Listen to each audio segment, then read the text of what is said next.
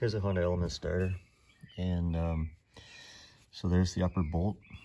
When it's ready to go into there, into the hole, it should be, your socket should be just back of the back of the starter. I use Kleenex to hold it snugger in the socket snug in the bolt, or vice versa. It's adjustable or flexible shaft, because this one is too long. So it just stiffens that up.